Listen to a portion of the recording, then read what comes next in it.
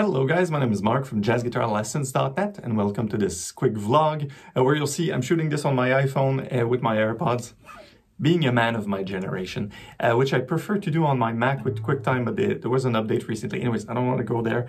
This vlog is about navigating a fretboard and solutions for the fingerboard on how to best use your knowledge for single note application. So of course, as this vlog goes and every other video I put online, this is about you and the stuff you can take away from it.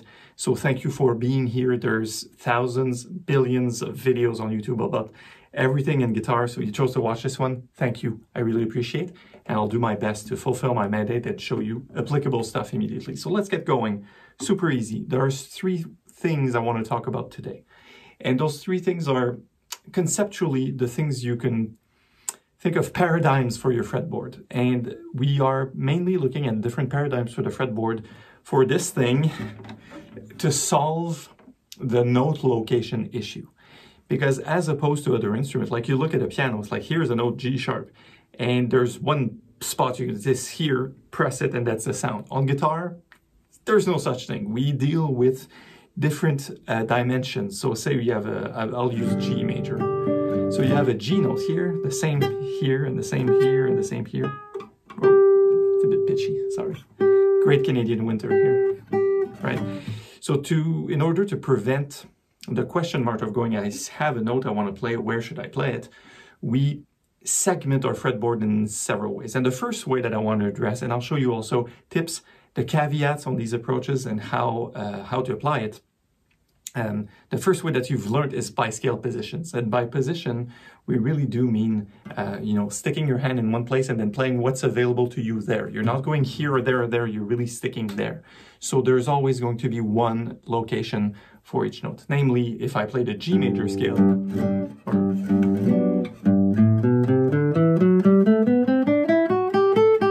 so I'm playing every note that's available to me in that area, and every note always has exactly one location. If all you have done so far is learning scale positions, I want to talk about caveats much later, but one thing I want to do with this vlog is just to expand your horizon. There's no pressure or no rush in doing anything else, but if you have one way and you've never really explored the two other ways, well, maybe you can split your time in single note playing for soloing and improv, that you want to explore your scales and using the two other paradigms, which I find personally as a guitar instructor have been put to the side a lot by students, because people are like, oh, I have positions and it's safe, and Joe Pass was teaching positions and let's just do positions. Well, you might, but you're going to miss out on the rest of the fun, which is way more fun. So let's talk about the second way. So your second way of visualizing the fretboard, navigating the fretboard, the paradigm or this concept, this mindset, is horizontal. Horizontal is selecting, say, one string, for instance, and playing all the notes that are available. So if I do G major scale again, I'm going to go G, A, B, C, D, E, F sharp, G, right? And this goes without saying, this also eliminates the note location problem, because if I play G, A, well, A, there's only one spot where I can play that A in that single string, and it's there, right? So it's also solving the issue. And we call this horizontal because scale positions are vertical, horizontal is that way. And it's a really great tool to me playing on single strings or sets of strings, which I'll get into in a moment, because it's really easy to hear it. It's really easy to connect to your ears. Sorry, what's your supper? Yeah, those vlogs are, I don't edit them. I just like shoot them like, this is me. Hey guys. And it's Friday night too at the time I'm shooting this, so it's gonna be an awesome weekend. I hope it's an awesome weekend for you too, guys. So you hear it because you're going that way. It's higher in pitch, like if you improvise, it's really easy to connect it to your ears. And it's the same if you look at a piano, it's like, oh yeah, I mean, that way is higher in pitch, that way is lower in pitch. Well, do the same with your guitar and it's gonna really help. So it's a good little exploration to do. And another thing I really like is you can do two string combinations. Now, if you do two strings and learn the notes of the G major scale, say on your top two strings, and start with G, G, A, B, C, D, I'm gonna go back down. Right, we're not really concerned about fingerings or anything. Now you have double stops you can do. Haha, that's fun. you don't solve fully the note location problem because your G is here and then your G is here 5 frets higher, right? So it's like, it's a half solution to the problem, but it's really good for playing lines you really hear. And also the caveat for this one is, well, if you want to do jumps, well, the jumps are farther away because if you're in a scale position, remember that you have almost 2 octaves and a half. You're here and then 1 octave, 2 octaves, and if you stretch, you're going to have 2.5 octaves. On your single string, you get, well, 12 frets is 1 octave, so you get an octave and a half maybe. And then if you're second string, then you get an octave and a half, maybe 2 octaves if you're lucky. So that's a neat way to phrase, but jumping around means you have to physically jump around when you're doing single string, say. Well, if you're doing in a scale position, you don't have to move as much. So I'll get to the caveats of scale positions in a moment. And while I'm at it, I have some resources I wanted to suggest to you as well. So if you've never done the horizontal approach, I highly recommend you check out this book by, oh, sorry, but the camera's going to mess the image up, I think. Does it? It's because of the lighting. The Advancing Guitarist by Marc-Andre. That book is great for everything and anything that relates to guitar. It's to be taken with a grain of salt because it's not a method book. It doesn't tell you what to do, just shows you a bunch of stuff. You're like, all right, now go explore. You know, go in peace and play on single strings. It deals with single strings. It deals with scale positions. It deals with way more, also in harmony. So one of the things that, yeah, I don't want to get into that because that book is really deep. It's a classic, and I love the dedication at the beginning. It's just about Pat Metheny, of course. So Mick was playing in with Pat Metheny in Gary Burton's band when young Pat, like teenager Pat Metheny, joined Gary Burton's band. So he's a legendary figure in and of its own. So now that we talked about vertical scale positions and we talked about horizontal, which is single string at a time, the blend of the two, so the third paradigm that you might want to explore is diagonal scale positions. And by diagonal, it's basically a mix of two. So you will climb up a string, and people will call it like the violin scale or 3-note per string, right? They will say that. But the point of diagonal is you climb up a string at the same time as you climb up the fretboard. And there's other ways to talk about alternative to diagonal. So you're not quite in a position and you're not quite on single strings, you're somewhere in the middle, but I'll get to that later. For diagonal position, the main advantage is that you can cover a lot of territory.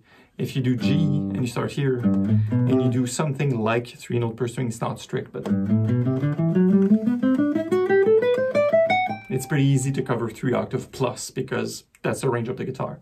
So that's very useful. Also, I found personally in my development, I found useful the diagonal scales to play bebop scales because you can have the same repeating pattern of digits of fingers for the same scale degrees of the scale you're practicing, which is not the case when you're in a position, because in the position, different fingers will be playing the different scale degrees in different positions as well. So it doesn't, see, I'm already talking about the caveats of position. So it doesn't lend itself well to a lot of the phrasing. So you can't learn a Charlie Parker solo by sticking to one position. You have to be creative as far as where a certain phrase is better playable. And you do that by being equipped with your positions, by being equipped with single note playing and also diagonal. So let me show you a bit of a G major bebop scale. So there's a passing tone here between 5 and 6, right? And what's fun is if I do this, you notice my fingering, I do the same an octave up. It's going to be the same finger that plays the same note. So essentially my G is always with my index, this always, my A is always my second, etc., etc. So same as with piano, when you play an octave here and you move your hand up or down another octave, it's the same fingering for the same fingers that play the same octave. So those are the main 3 paradigms: vertical positions, horizontal single strings or sets of strings, and diagonal. Another thing about diagonal is, once again, I want to insist that there's no right or wrong way to go about this. Like, study your positions, yes. Study your single strings, yes. Study your diagonal, yes. But what if you've been underexposed to diagonal? You've been underexposed to single string. Maybe it's time just to take some of that time to expand your horizons of fretboard navigation, right? And it's a pretty easy tip. It's pretty easy to apply. It's pretty fun to do as well. Think about the diagonal scales that Marc-Andre talks about in his book.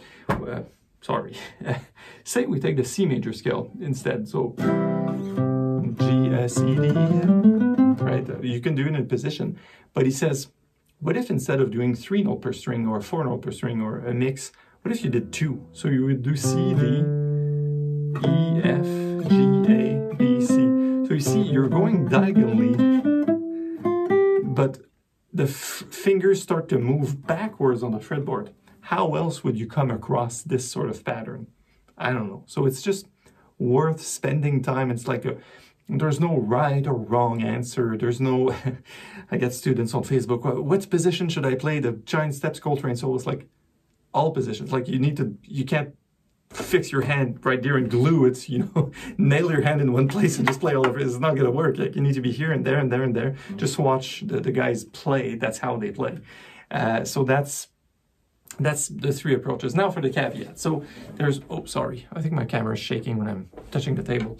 So one of the things that I tell students is if you really want to dig into the positional playing and you've never done it, and say that would be your weakness because you've been playing by ear, or that you've been winging it. You sort of know your positions, maybe you don't, more blues stuff. So I would recommend that if you want to, like, this is kindergarten, all right? You'll be taken through, you'll go through hell and back. You can buy these volumes separately. It's A Modern Method for Guitar, 1, 2, 3. The first page of the book in Modern Method is actually showing you that's your first finger, that's your second finger. Here's how to hold the pick. That's a staff. Here's a C note, right? It's like going from nothing to most professionals I know haven't really completed volume 3, including yours truly. No shame. I haven't really worked on, oh, well, maybe I'm like halfway through the 3rd book, but then it's nuts. It's like, this is in the camp of set your hand right here and play C melodic minor scale, but then do all 12 keys C melodic minor scale by keeping your hand the same spot. Yeah, I know. So it's not necessarily good to go all the way like this after. You know your positions, give or take, right? If you want to explore positions further, that's also the same author.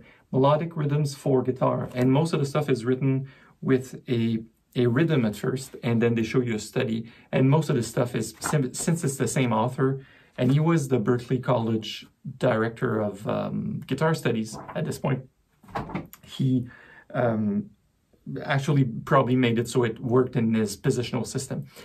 Sip of coffee. One thing I want to tell you before I let you go is that,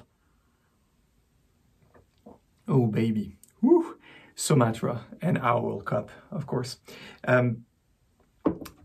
I'm doing this and much, much more when I'm working with students, and I will encourage you to take a look at the program that is using a completely revolutionary approach to teaching not only scale positions, diagonal fingerings, and also single string. So the 3 paradigms are well blended in that mix, and the program is called Jazz Guitar Mastery, but it's not out. You need to put your name in this little box that you need to go to mastery.jazzguitarlessons.net. That's a URL, mastery.jazzguitarlessons.net.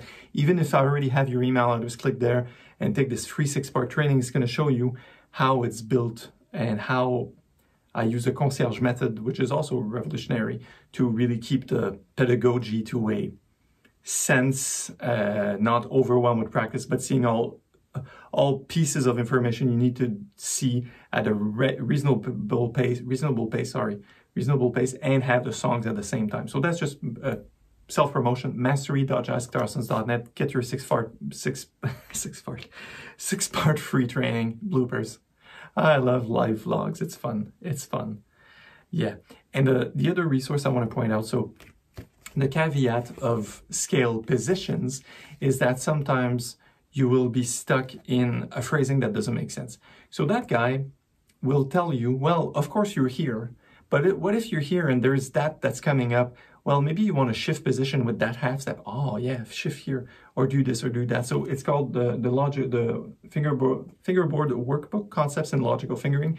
No tabs, that's not for the faint of heart, but the point is you can get a lot of mileage by knowing your positions, but also having your positions not become very rigid and become a cult. So that's it for this vlog. Thanks for watching, guys. Please, I know you guys have been watching me forever. I see my statistics, only about 1/3 of the people watching are subscribed to the channel. So please, I'd like to get that number to go up to 50%. So if you're watching, you're not subscribed, hit subscribe. And I will just let you go. Actually, I'll jam for no reason. I will show you or attempt a solo on 3 chords. So I'm going to take C major to F minor to B flat 13. And just without trying to show off, just to show you that sticking to one position is not always possible when you hear a phrase that you're going for. You need flexibility, and that goes with that idea of connecting the scales position, the positions you know, connecting your linear things in a horizontal fashion, and also maybe digging into some alternative diagonal fingerings. And that's it for this vlog. Thanks, guys. I will see you soon on jazzguitarlessons.net. Improve your jazz guitar playing with a real teacher. See you soon.